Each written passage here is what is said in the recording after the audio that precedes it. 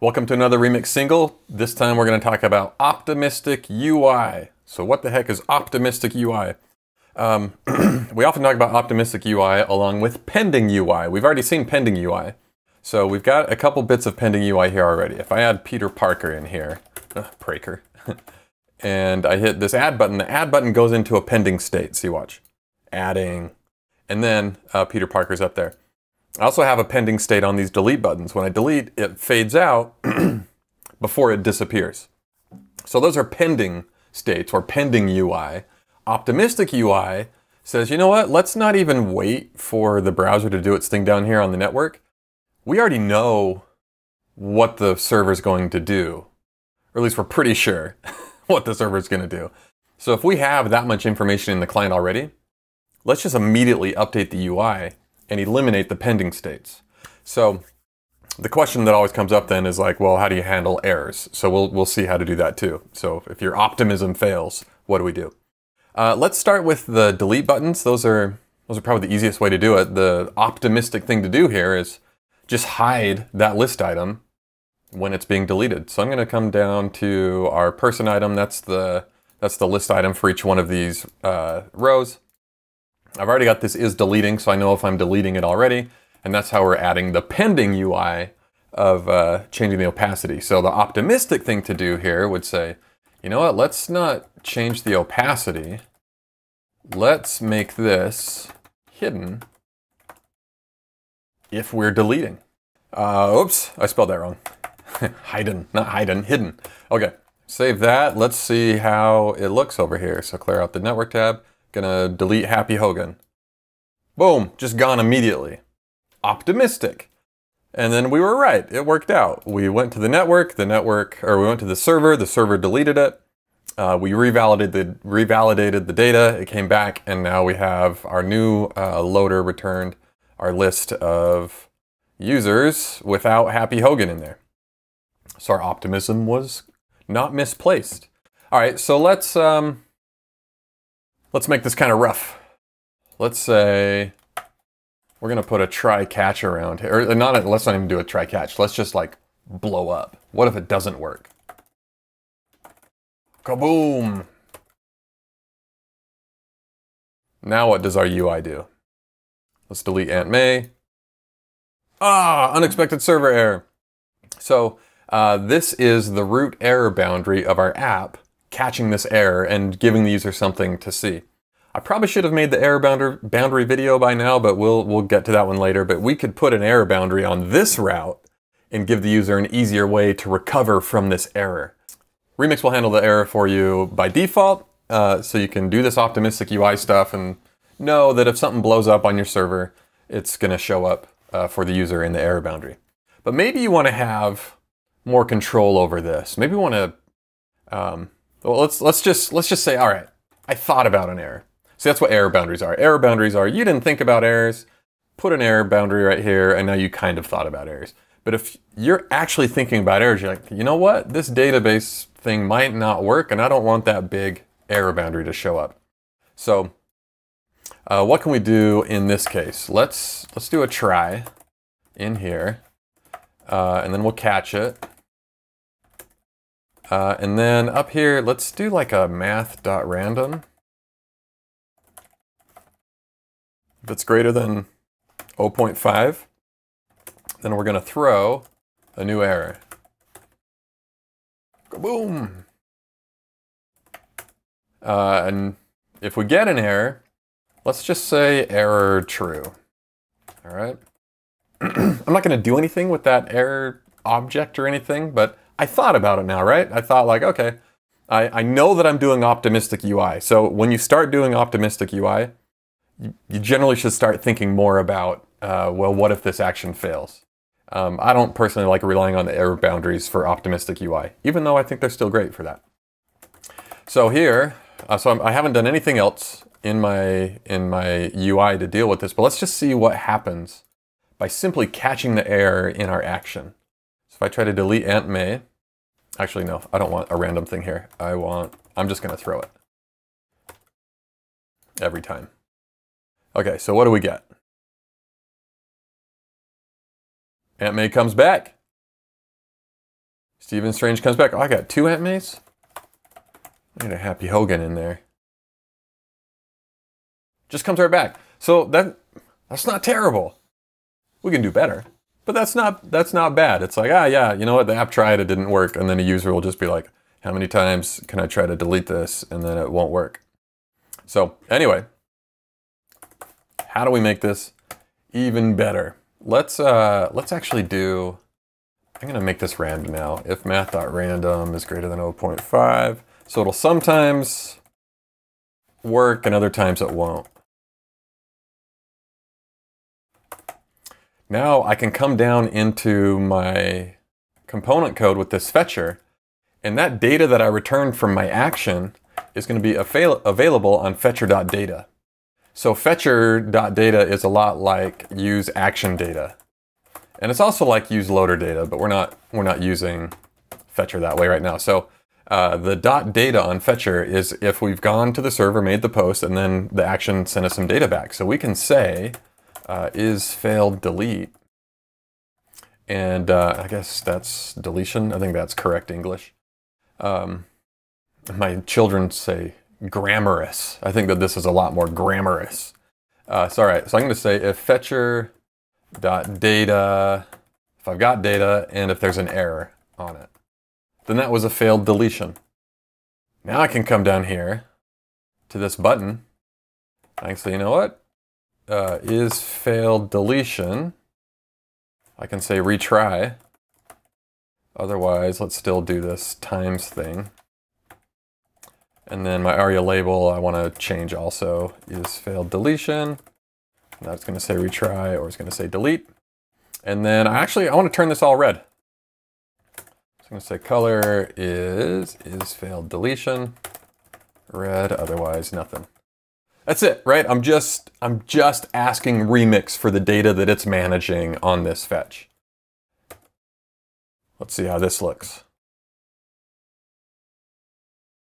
Ha! Retry. Worked. Aunt May. It worked. Stephen Strange. Oh man, that 0.5 is we're getting lucky here. Ah, not bad. Not bad.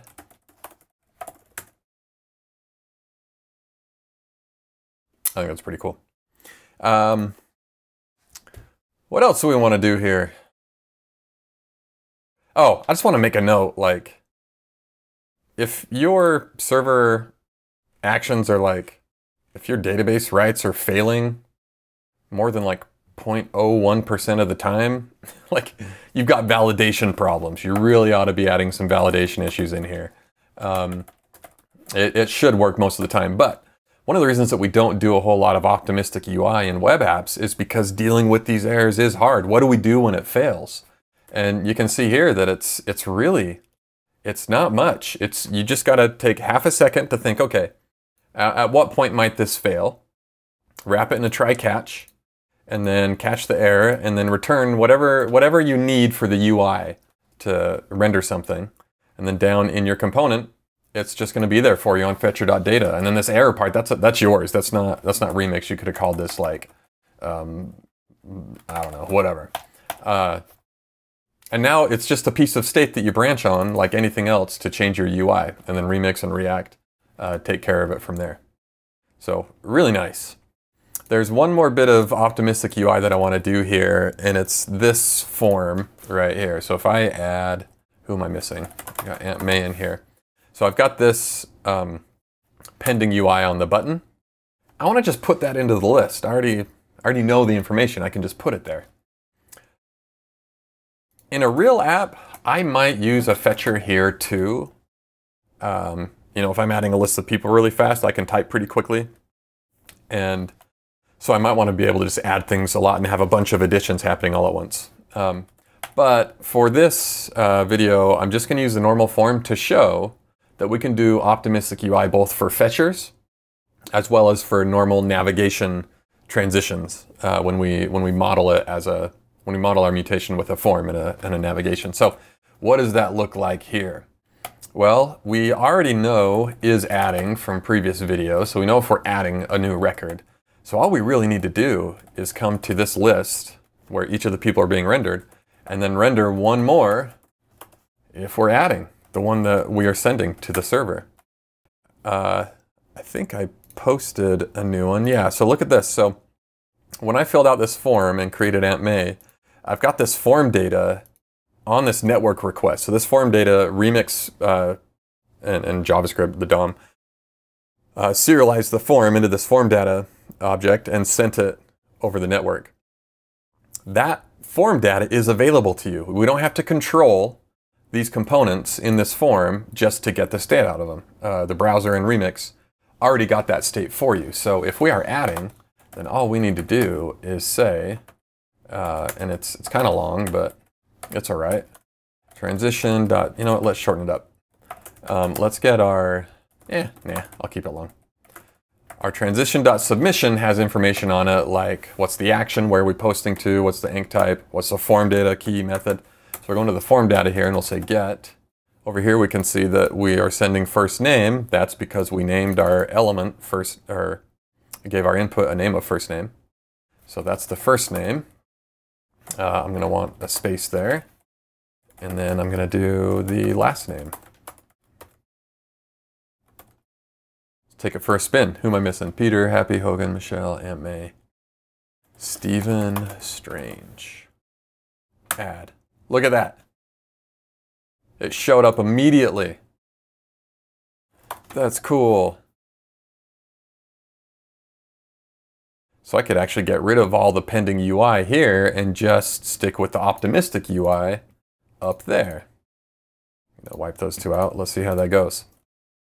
So now, this is where it gets kind of interesting. Now you sometimes make different decisions here. I was clearing the form out. I was resetting the form when my isAdding came back, meaning that I was done with the submission. But now I actually think I just want to like clear out the form immediately, right? Like right away. So this isAdding, I want to switch this from when the adding goes back to false. That means that the whole thing's done. So now I actually want to do this now, immediately. They just submit it. I popped in the optimistic UI, and so I want to immediately wipe out that form so they can start typing really quickly. Kind of interesting. So here we go. Stephen Strange. I'm going to hit enter on the keyboard. We should see Stephen Strange pop into the list right underneath Aunt May. The form should reset, and the focus should move from this field over to that field so that me, the user, can just start typing again. Here we go. Add.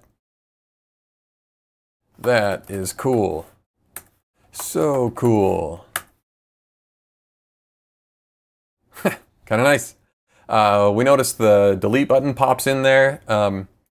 This is a decision. It takes a little bit more work one way or the other, but basically this component and this component are the same, right? So when I build optimistic UI like this, I find that I have these pairs of components. I've got the one that's real, that like actually came from the database, and then I've got the one that's not totally there yet. We're still baking this one. So I like to have two versions of it. Sometimes you have a prop that's like is optimistic. I like to do that sometimes too. And now inside of person item, I could like show the delete button or not. But there's always some controls that you may or may not want to have in there when it's optimistic. You can still make it work. You can make it look exactly like the rest of them. It just takes a little bit more work on your part to make sure that before you do a deletion, you've got a real record, or just that your backend knows how to deal with it if that record isn't actually there anymore. Yeah, this is the easy way to do it. Have two components. One doesn't have the extra controls. The other one does. And it only shows up for a minute, or for a second, really. So there we go. Check this out. Check it out. This UI is just so snappy and cool. Oh yeah, I want to retry that. Retry.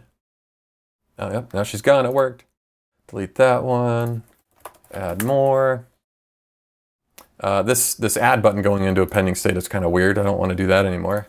Now that I have optimistic UI, I can just go right back to add. I'm going to put the delete button on there. Let's put the times in it. I would probably make this a different component. I'm going to have it be disabled until like, so that if they click it, it doesn't actually do anything, because this isn't a real record yet. We're still sending it off to the server. But I should just get less bounciness and jumping around. So let me wipe all these out. And now we're going to say Peter Parker and Aunt May. Happy Hogan. Oh, this is getting disabled too, which I guess that's fine.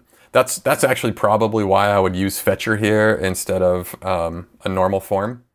So I'd use a fetcher form, because then this add button wouldn't need to go disabled in between those states. But anyway, now you can see that like adding a couple touches right there just changes this from like Web 1.0 forms and waiting and then sort of like the world we've been in for the last 4 or 5 years, where it's like a lot of spinners and stuff. We kind of like move on to this next step of user interface design, where we can eliminate all of these busy indicators when we're talking to the server, because our framework is managing that part, and our framework is handing us all of this state that we're sending to the server. So we really don't have a lot of stuff that we need to manage here. We gotta be very expressive and just say, all right, here's what I want to do when I'm deleting. You know, you come up with these words that really help you out. If this is a failed deletion, then let's do this. That's it. Pretty cool.